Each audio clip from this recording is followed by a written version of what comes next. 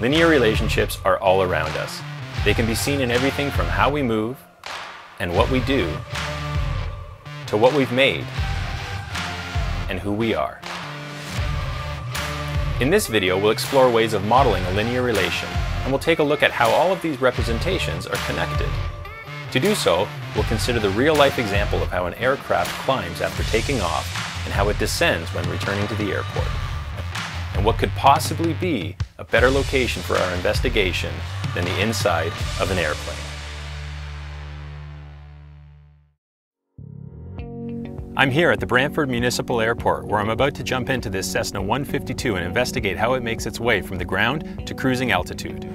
But before I hop in and take to the skies, we need to quickly talk about what we mean when we say altitude. The word altitude simply refers to the height of an object.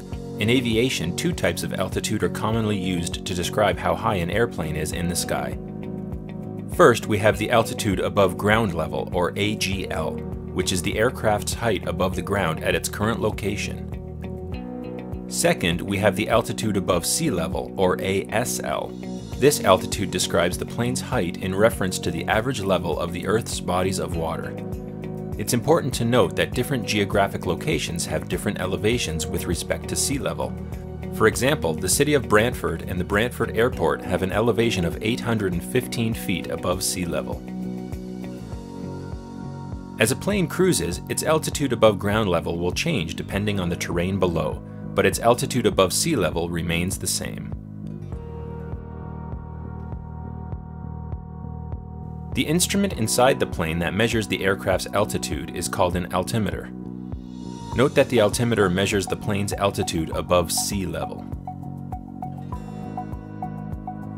As we've seen, the Brantford Airport is 815 feet above sea level. So even though this airplane is sitting on the ground right now, the altimeter still shows an altitude of 815 feet. So for our investigation of how this aircraft climbs, we have an initial altitude, or a start value, of 815 feet. The only other piece of information that we need for our relationship is the rate at which the aircraft climbs. After lifting off the runway, we'll be able to see this rate of climb on an instrument called the Vertical Speed Indicator. This instrument, often referred to as the VSI, tells us the number of feet that the aircraft is climbing or descending every minute.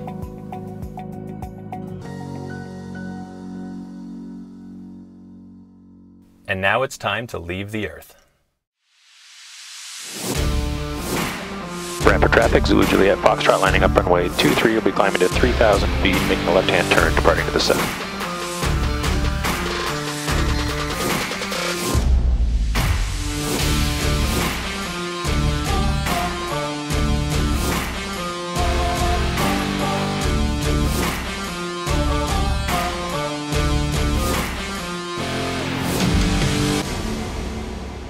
At this point, I've left the runway and the vertical speed indicator shows that I'm climbing at a rate of 500 feet per minute.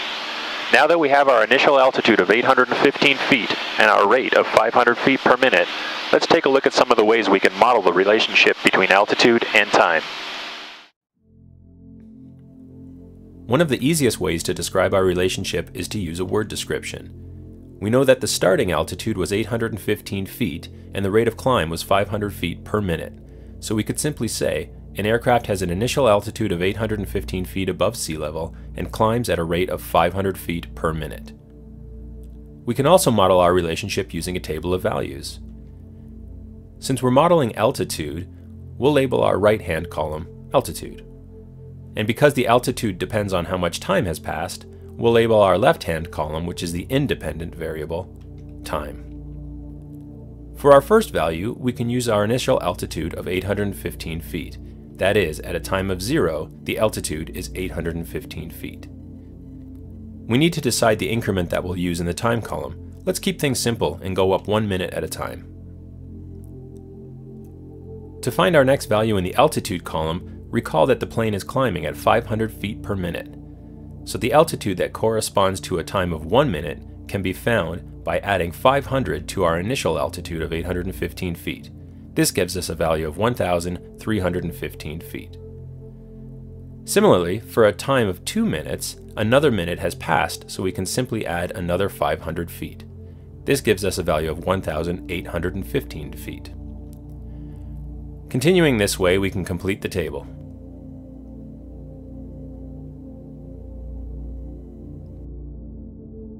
Now let's take a look at a graphical representation. Again, because we're modeling altitude, we'll label our vertical axis, which is our dependent variable axis, altitude. And because this altitude depends on time, we'll label our horizontal axis, or our independent variable axis, time. We know that our initial altitude is 815 feet, so at a time of 0, we can plot a point at 815 feet on the vertical axis. To get the next point on the graph, recall that as every minute passes, the aircraft climbs another 500 feet. So if we move over to the right 1 minute, which on this graph corresponds to 1 square, our next point can be found up 500 feet. On this graph, that corresponds to 2 squares. For the next point, we can do the same thing. Move over 1 minute and up 500 feet. That is, over 1 square and up 2 squares. Continuing to follow this pattern gives us several more points on the graph.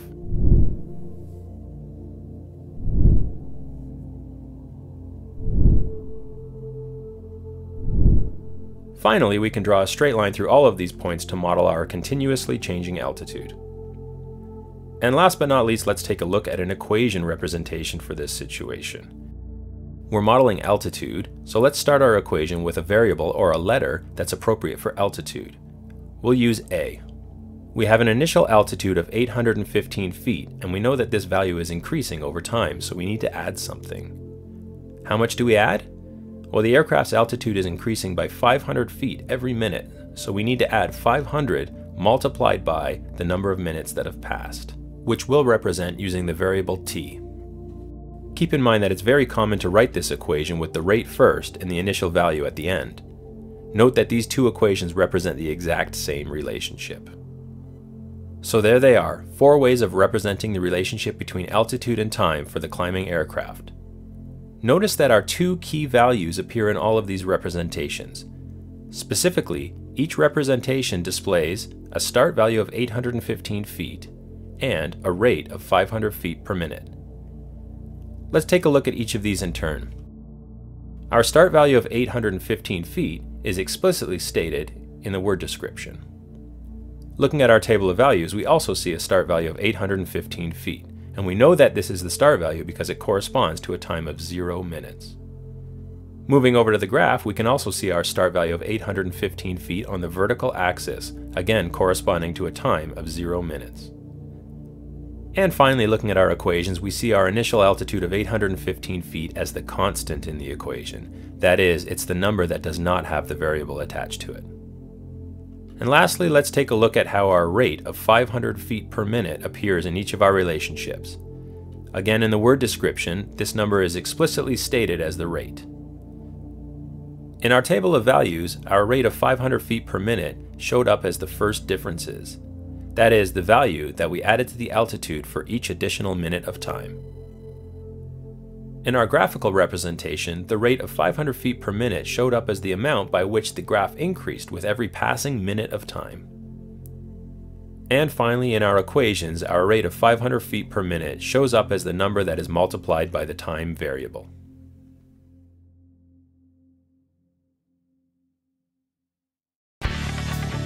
I'm now cruising at an altitude of 3,000 feet and it's time to get back down to the airport. Looks like our rate of descent is 500 feet per minute. Let's quickly look at how our models change when we talk about descending instead of climbing.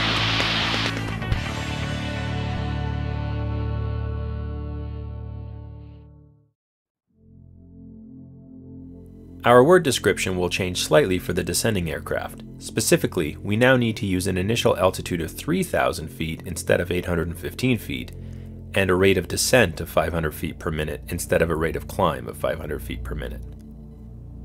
For our table of values, we can still use 1-minute increments in the time column.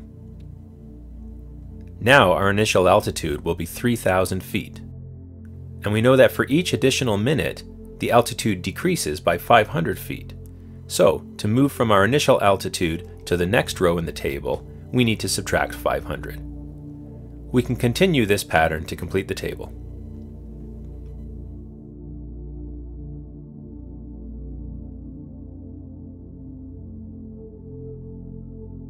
Moving on to our graphical representation, we can plot our initial altitude of 3,000 feet on the vertical axis.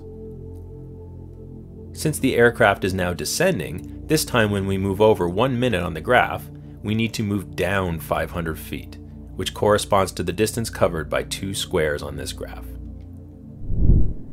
We can continue this pattern and draw our straight line to complete the graph.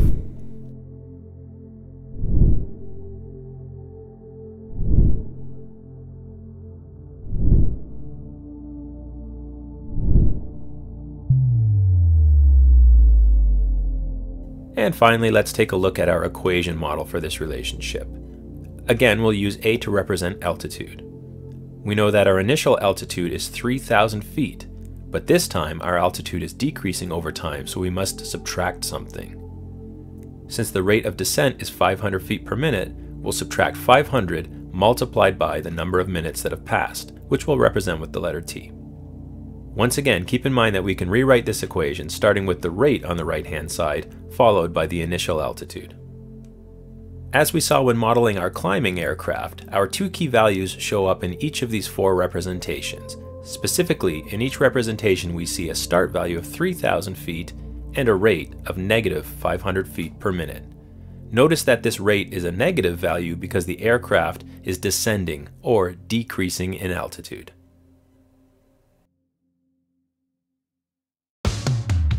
Brantford traffic, Zulu Juliet Foxtrot, turning final runway 23, full stop.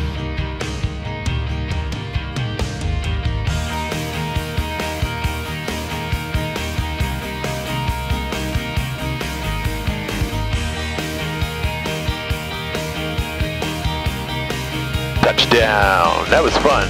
Thanks for tuning in. We'll see you next time.